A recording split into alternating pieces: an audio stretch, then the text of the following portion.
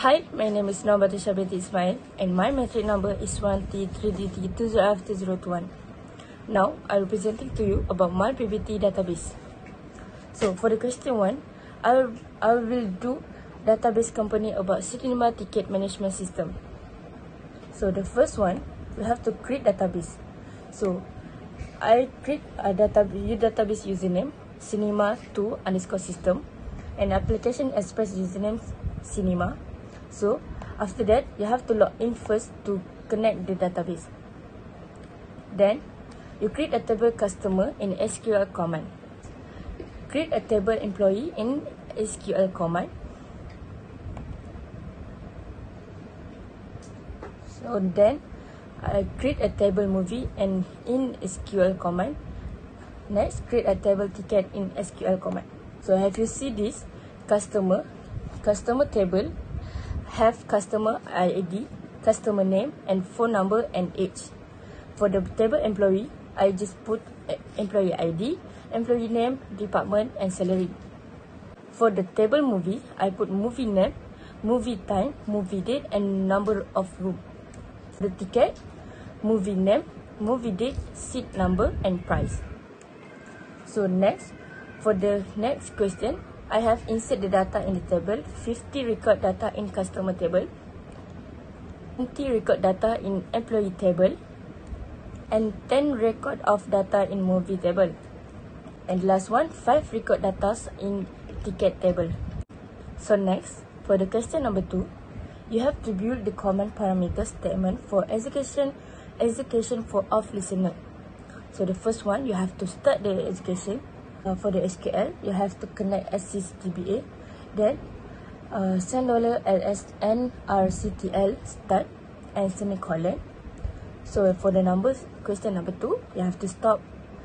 Then you have to write send $LS listener stop semicolon.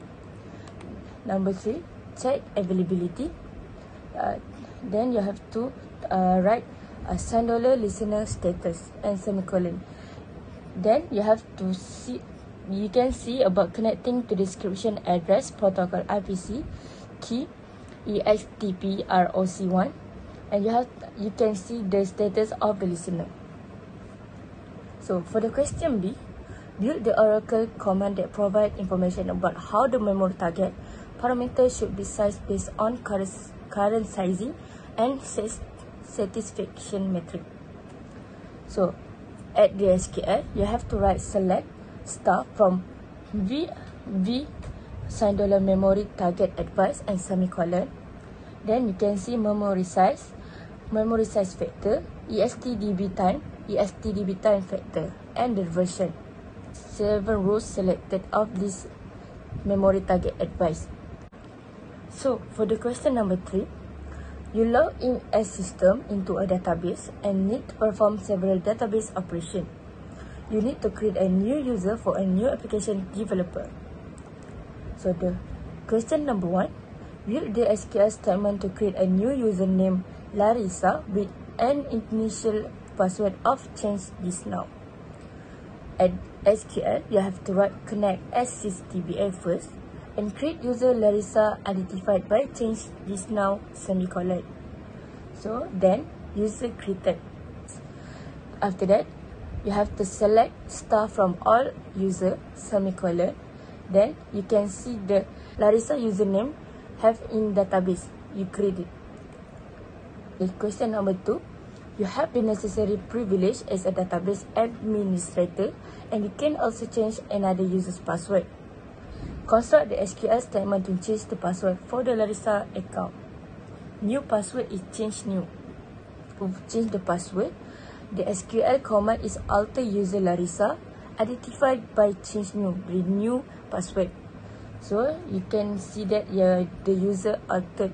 Number 3 question, build the SQL statement to grant the insert, update, delete and select privilege for the customer's table to Larissa. For the SQL command, create table customer, cast name varchar 50, cast ID varchar 10 for the data type, and age integer. So the table is created. Next, For the grant, the command is grant insert update delete select on customer to Larissa and semicolon. So, and you can see this, the grant is succeed. So, the last question, develop the SQL statement to grant all object privilege for the orders table to Larissa. For the SQL command, create table order ID varchar2 10, cast name varchar2 50 for the data type, and the table is created. And the last, for the grant all on orders to Larissa, and the line you can see that grant is succeed. So that's all from me. Thank you.